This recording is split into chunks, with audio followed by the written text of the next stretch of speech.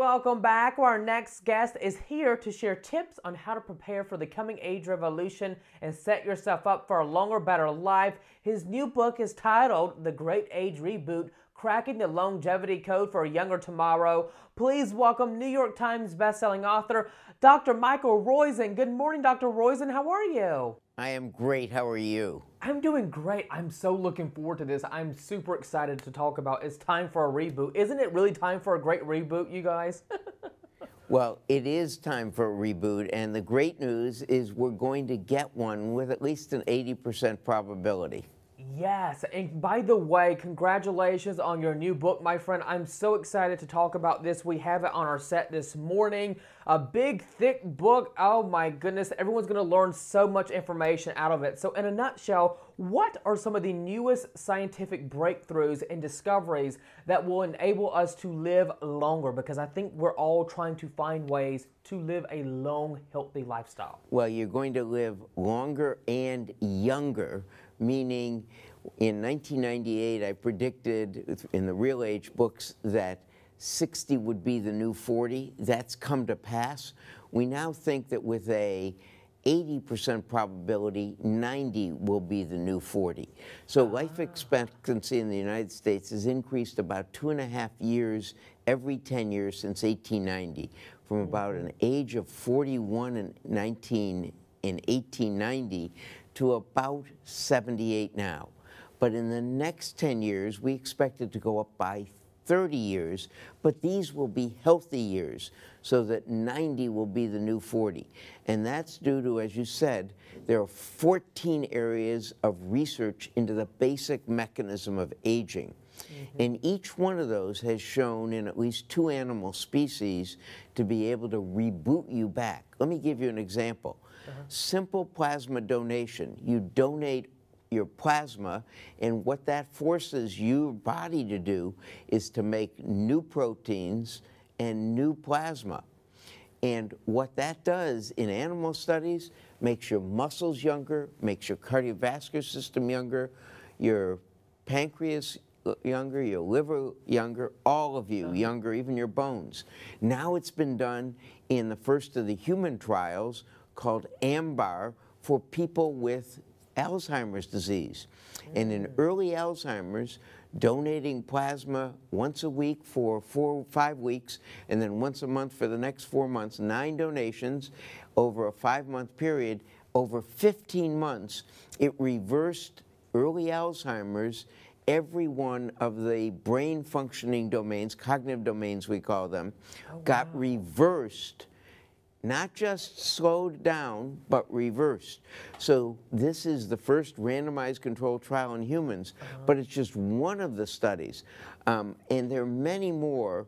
So sometime in the future, you'll go in a car wash, if you will, maybe at 2050 at 90 and come out 40. But for the next 10 years, we expect it to be organ by organ, which is why it's so important for you to keep every one of your organs as young as possible now. That is really helpful information, because my grandma, she's battling Alzheimer's and dementia. And boy, if I knew about that before now, maybe we could have did something to slow it down or stop it, you know? So that was really helpful information to our audience watching this morning. But now, Dr. Roizen, what do you mean when you say living longer will also mean living younger? Well, that's just it. Instead of you being 90 and acting 90 or 100 or 110 and just, if you will, not knowing the difference between, if you will, what you're eating and what you're not eating, when you're 90, you're going to be functioning as if you're 40. That is, every one of your organ systems will be, just like in the plasma donation, your muscles will be those muscles of a 40-year-old, not of a 90-year-old. And so there are many things you can do, and that's what we go into in the book, not only the 14 areas of science that show what you can do, such as genetic engineering. And let me give you a specific example when I get to the brain, but those things you can do specifically for your brain or for your joints or for your heart. So in the brain, there are, and we think the brain is the most important because it's the toughest to reboot. Yeah. But there are 33 things you can do now, and if it's a grandma, maybe, Noah, you'll try some of these yourself, but there are things you can do now. 33 things we go into in the book that have been shown in at least 2 studies to reboot or to slow brain aging. Let me give you one. So we know that you're a genetic engineer. When you do activities, you turn on genes or turn off genes, and all genes are is protein factories. So, for example, when you do vigorous physical activity, just even walking fast, or gardening in a way that stresses your muscle, whatever it is you like to do with physical activity, what happens is you turn on a gene in that muscle that produces small protein called irisin. It gets to the blood-brain, go to the brain, and it produces brain-derived neurotrophic growth factor, which increases the size of your memory center, meaning it's much less likely for you to get cognitive dysfunction or dementia as you get older. Why did that happen? Because you're a genetic engineer. That's one of the things we've learned with the Human Genome Project. You control over 80% of those genes. Another thing you can do, so that's speed of muscle, speed of processing games, doing crossword puzzles or doing executive function, memory games, etc. Those make a little difference. But the real difference is when you have to do games in a quick fashion and stress your brain. That actually improves your memory function, decreases dementia over 48% if you just do 18 hours of it over a 10-year period. Amazing benefit. Coffee, if you have, if you will, if you're a fast metabolizer of coffee and you don't get headaches or gastric upset or anxiety or heart arrhythmias from it, if you have more than 4 cups, that slows it. So does a tablespoon and a half of olive oil. So does an ounce of blueberries a day. So there are a lot of things that are easy, even smelling 4 different smells. So smell garlic and coffee and onions and one other smell, rosemary, whatever you like to smell. But smelling 4 different smells a day also decreases your risk of dementia as you get older. So there are 33 things that have been shown in multiple studies and many others for each organ. Another one of the supplements, carnitine. It's a muscle-building supplement that kids use to become like Arnold Schwarzenegger was. You build up muscles, but it helps prevent muscle loss in the elderly and us who are older. But it also, in randomized controlled studies, 2 of them, shows that it decreases functional brain loss so it increases brain functioning as we get older. Simple things like that. Dr. Roizen, you are such a gift. Oh my goodness, where have you been all my life, my friend? I needed you so long ago.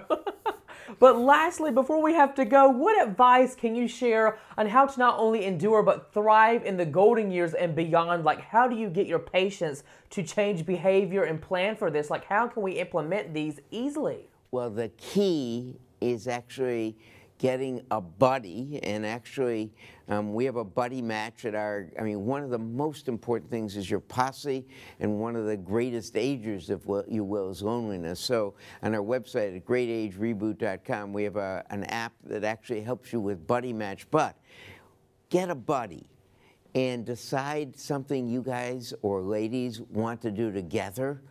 And your buddy can be your spouse, but often is a friend, whether it's walking or gardening or playing ping pong or just talking about something or playing speed of processing games together or just enjoying a cup of coffee together. Whatever it is, having 6 friends a month and then having a purpose. And there is social prescribing. Again, one of those things where you find something you love to do and that loves you back. Pick a job like that. But it is having a posse is the most important thing, and then starting with a plan. So get a plan. You can get one on our website at greatagereboot.com, or there's some workbook areas in the book that you can choose to do and figure out the plan for yourself so that you can choose what you want to do. The key is you want to do things that you love and that love you back. So you may love French fries, but they're trying to kill you. You wouldn't marry someone That's who's right. trying to kill you every day. You shouldn't eat food that's trying to kill you every day. On the other hand, you may love salmon or you may love avocados, and those foods will love you back. That's what you want to do. You may not like walking, but you may love ping pong or you may love paddleball. Find things you love that love you back, and that's the key. This is sunshine, not castor oil. Wow, Dr. Michael Roizen, thank you so much for a wonderful conversation. What a terrific chat. I hope so many watching learned more about all these important topics that we discussed this morning. Be sure to go pick up a copy of his new book. It's now available in bookstores where books are sold. Dr. Michael Roizen, you take care, you have a great day, and we will be right back in a moment. Thank you, Noah.